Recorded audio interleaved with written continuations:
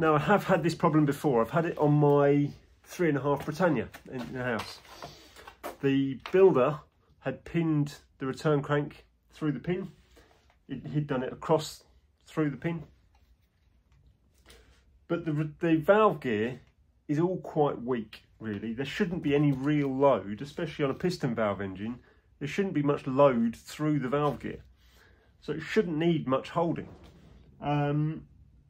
So I personally don't pin any of my return cranks.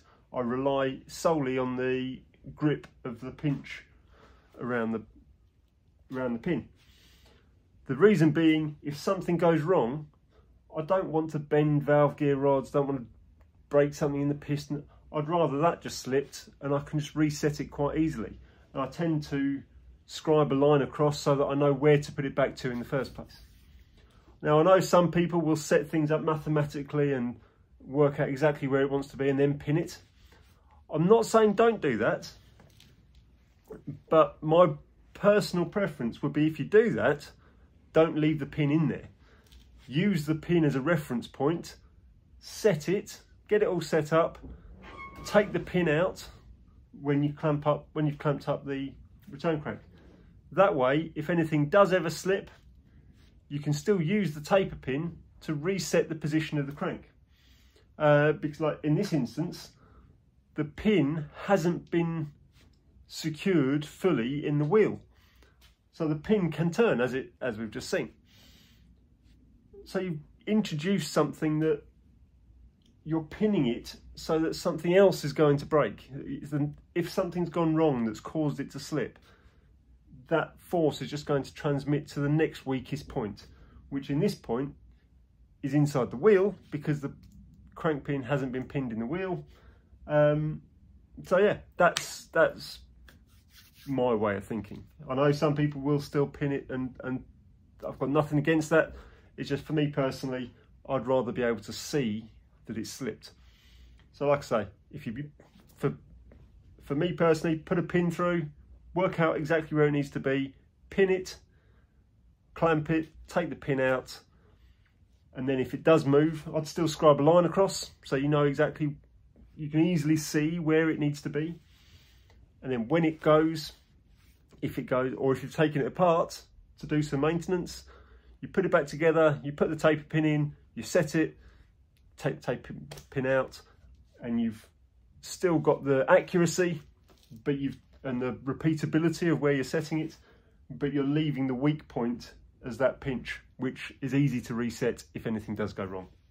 So let's take a look at how I'm going to take this apart.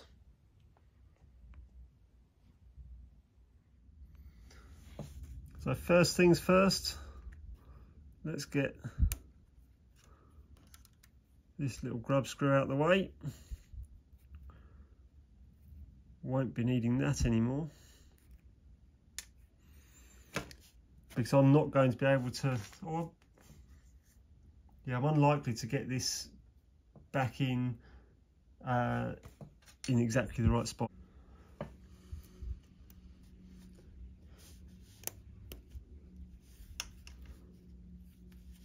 There we go. That's loosening up. So that now turns on the pin. But it's possible this is all quite tight and quite good, so that may or may not have enough movement to actually come off the side. I might need to put something in there to spread it, we'll see. But first thing, I'll have a fiddle. Should be enough movement to come towards us.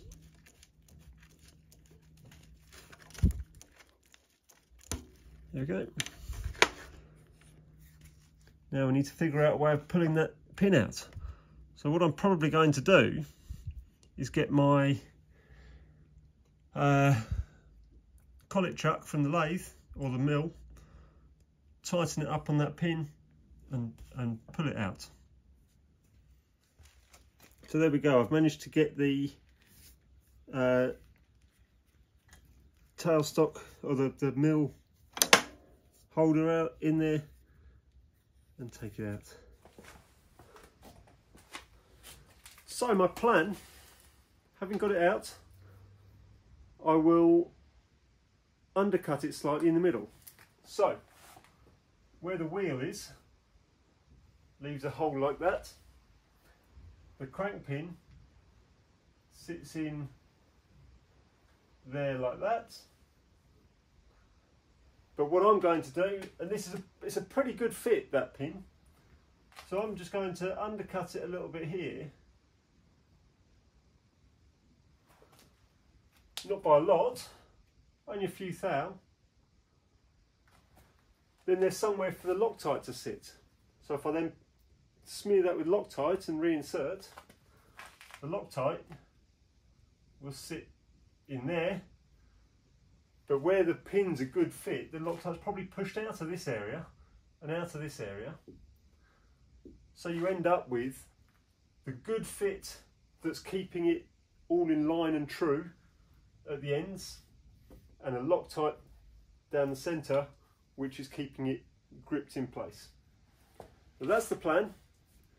I'll go and find what Loctite I've got and I'll be back in a moment.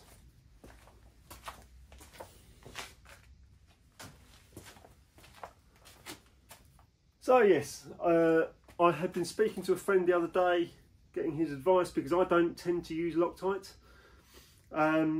He suggested 603 for a good Loctite. I had a look around, I haven't got 603. He then messaged again saying, or you could use 638, which is the similar sort of thing but with a different curing time. I do need to check the curing time, but I do have some 638 sitting on the shelf. But yes, I will check out what the curing time is, but I can get it set up in, and I might try and put that grub screw back so that it looks right, put the grub screw in, get it set, then take the grub screw out so that it's not, as I was saying earlier, so it's not making it a too strong a fix. So let's get to it. Sorry, one last thing. An idea I'd had, a reason for using the milling arbor for holding the chuck. Not only is it smaller than the lathe one, which has got a bit of a boss on the back, it's longer, but it's smaller width-wise. But because it's from the mill, an R8 chuck, it's got the hole threaded up the back. So if that pin hadn't come out by hand, I could have put the drawbar from the mill in and a weight on there to use as a slide hammer to pull it out. So that was the reason for using this. As it happens, it pulled out quite easily. So let's go to fixing it. So welcome to tomorrow, where I've been doing some looking around on the internet. I've found the 638 datasheet, which gives a gap filling tolerance of between 0.15 and 0.25 of a millimetre, which roughly equates to between 5 and 10 thou. So what I'll probably do is put a 5 thou groove in, and then that can be filled up with Loctite, and maybe I'll do 2 small grooves rather than 1 long groove, and hopefully that'll be enough.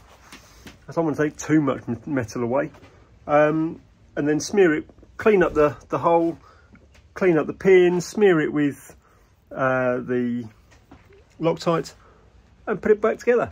We'll see how that goes. So, to do some machining.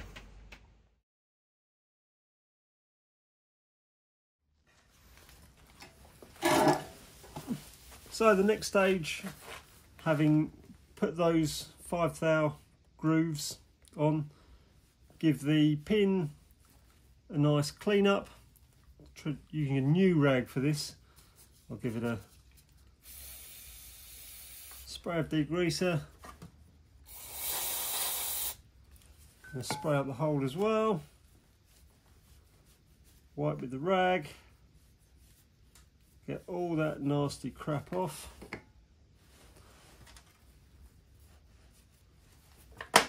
So I need to remember where I put the Loctite, spread some on the pin, and then we'll see how quickly we can get it all assembled.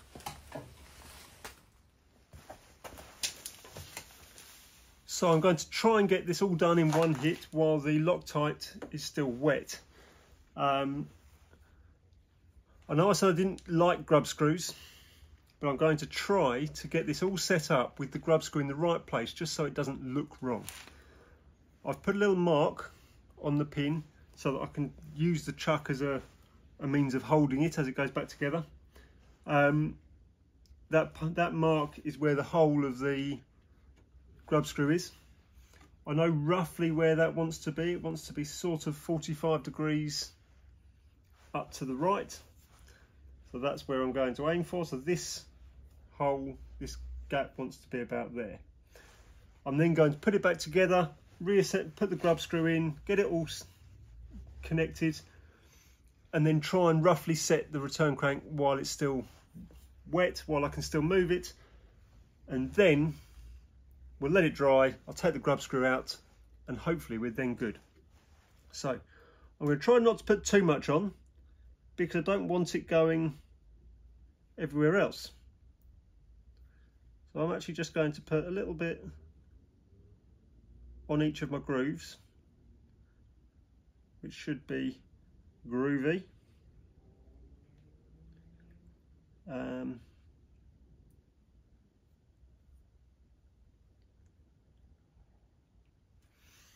Ordinarily with a thing like this, I think the instructions did say to try and put some in the hole as well. That's the instructions from the data sheet of the Loctite. Make sure I didn't get any on the bearing, and then we can try and assemble it.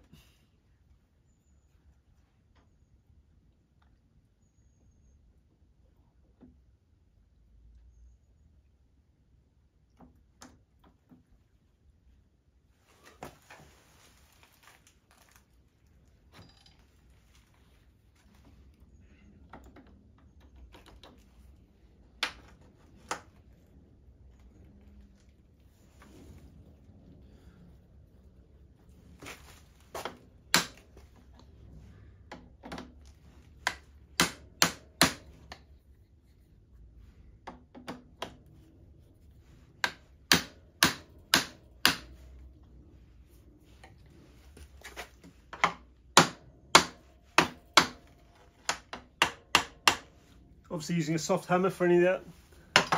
That's pushed in nicely.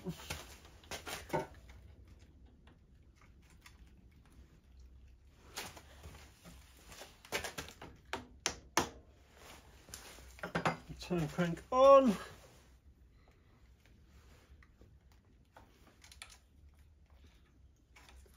Turn it so we can get the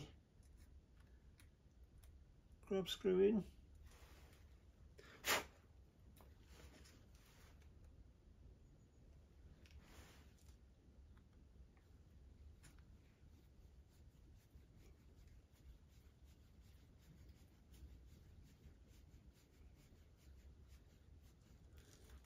So, setting the valve gear, release the brake.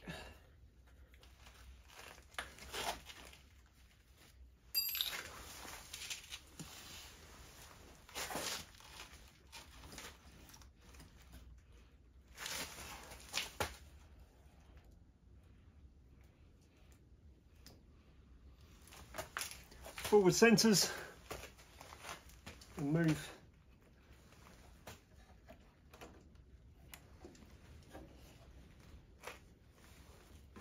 the reverser forward aft.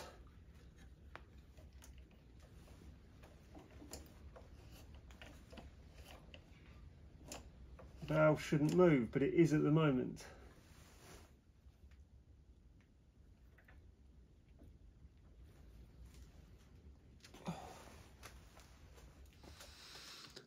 So I'm in the editing phase and there was a lot of video and it took a long time, me just tweaking the return crank.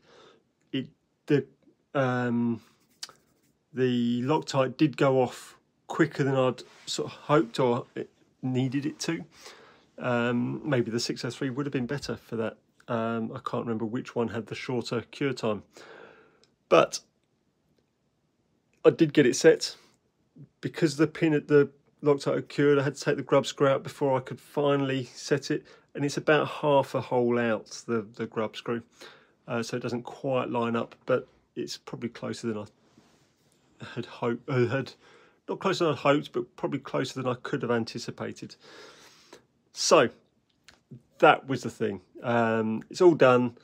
I didn't have a chance to test it on air before Graham came and picked the engine up, but he did take it to the club the following day, and I'm going to leave you with a video of it going around the track because it seemed to run pretty well. So please do like, subscribe, share, and just let me know what you think. And I will be back before long, and we will start working on the next project. So thanks very much, take care, and goodbye.